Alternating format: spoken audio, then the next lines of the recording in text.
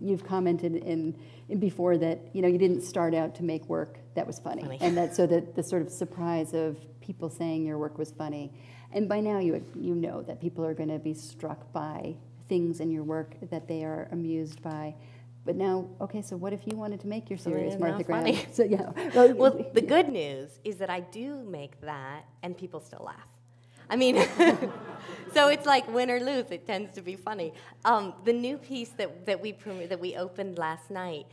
There's one moment in it that absolutely breaks my heart. I mean, it's this making it. It's really sort of one of the saddest things, and people burst into laughter last night at this one moment.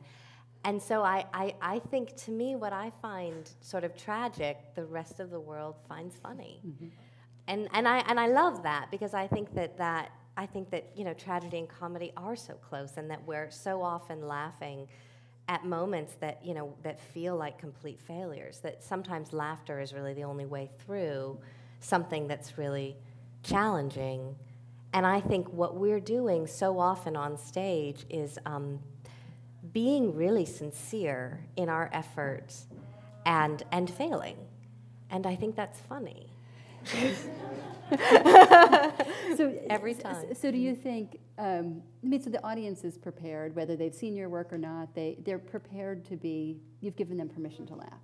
I hope so. So do you think that if some other company were to perform that very heartbreaking moment, that it wouldn't strike people as funny because they hadn't been given permission to laugh in the same way?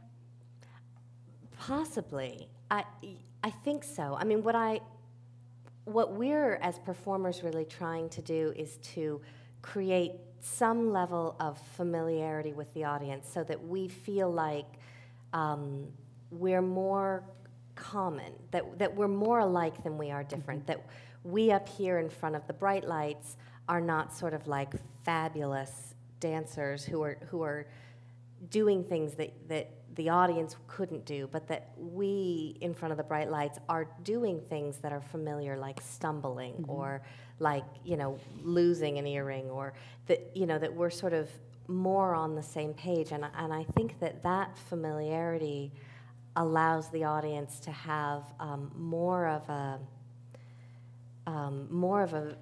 an vested interest in what's happening. And I think I hope that connection allows them to sort of laugh because they're empathizing, mm-hmm. more than, I hope, but again, who knows, more than they're laughing at us. Mm-hmm.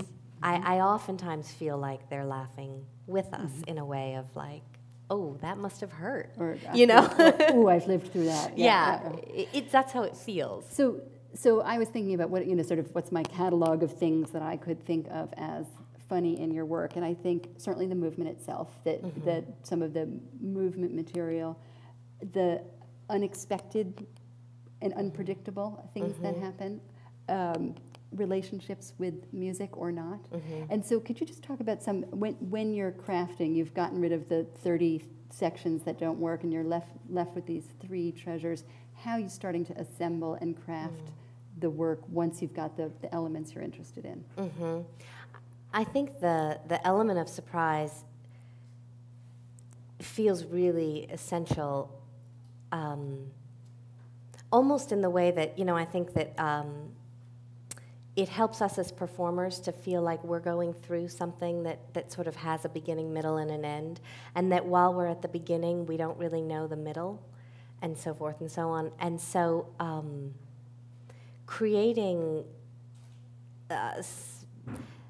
interruptions within the material feels like that helps to keep us really present. Mm-hmm. The interruptions are obviously highly choreographed, so we're kind of like an actor saying, like, what do you mean? Like we're having to believe it every time, mm-hmm. or make it seem believable. But I think it creates the illusion that what's happening is really happening, that it isn't a sort of stunningly beautiful piece in which nothing's going to go wrong, but you'll be in awe the whole time. Mm-hmm. That it's a sincere attempt to get through something, and that we're, each time we do it, we're really hoping for the best, you know? And it is choreographed to not be easy, to not work out the way we planned it in our minds, and that the interruptions and how we deal with them feel actual in a way. There's an article in Vanity Fair in 2007 by Christopher Hitchens, I think it's a contrary article, called Why Women Aren't Funny. And he posits all these reasons why women aren't funny.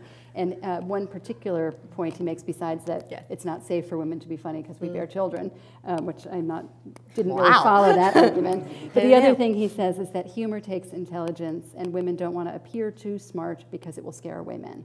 So,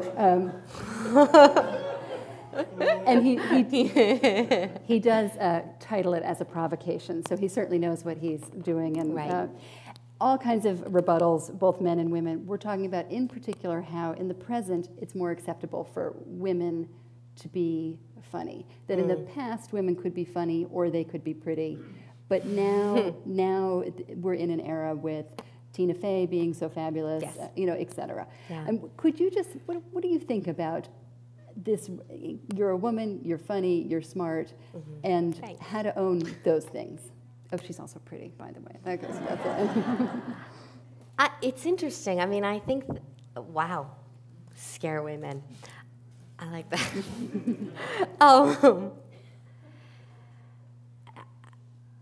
I think some of it just has to do with being comfortable who you are. You know, I don't think that pretty as a goal is very interesting. I mean, there's not much to do within that. I think that funny is so, I mean, there's so many ways to be funny.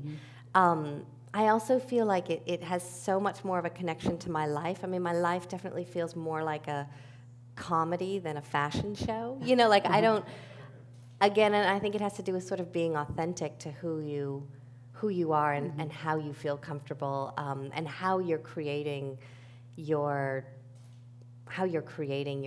how you're sort of imagining the movie of your life, you know, and I feel like my life is such a good comedy. And so I think that's my work as well. I mean, there's something to having the confidence, I think, to not take yourself too seriously, that makes being an artist in this day and age much easier. Because it's not an easy business, right? I mean, people it hasn't been for me. I mean, and people take it very seriously because it's very hard. But it doesn't have to be the content of your work, is what you're saying. Well, and I think it doesn't even have to be. I mean, it is hard. I mean, there are sort of, not to deny the obvious realities of lack of funding or, you know, just pure challenges. But I think that those challenges can be overwhelming, or I think they can be, you know, obstacles that are a part of the comedy of your life.